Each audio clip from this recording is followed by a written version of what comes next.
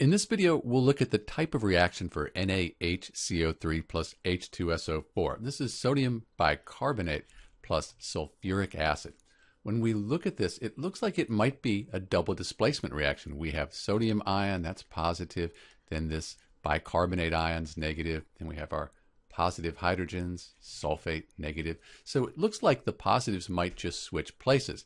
And the Na2SO4, that makes sense. Na goes with the SO4.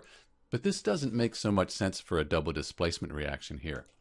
The reason this is complicated is it's actually two reactions. So when we first have these react, we don't get carbon dioxide and water. So let's just cover that up. The first reaction, we end up with this sodium sulfate plus carbonic acid, H2SO4.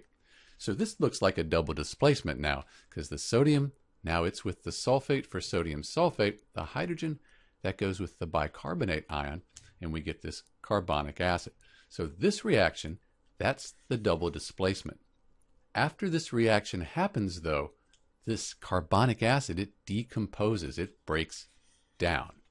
And it breaks down into that carbon dioxide and water. Put a little arrow here. So this is the second reaction. We have the carbonic acid breaking down into carbon dioxide and water, and that's the decomposition reaction.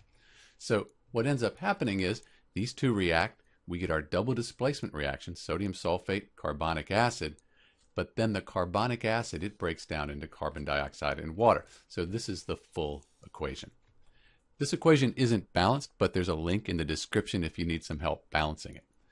This is Dr. B with the type of reaction for NaHCO3 plus H2SO4.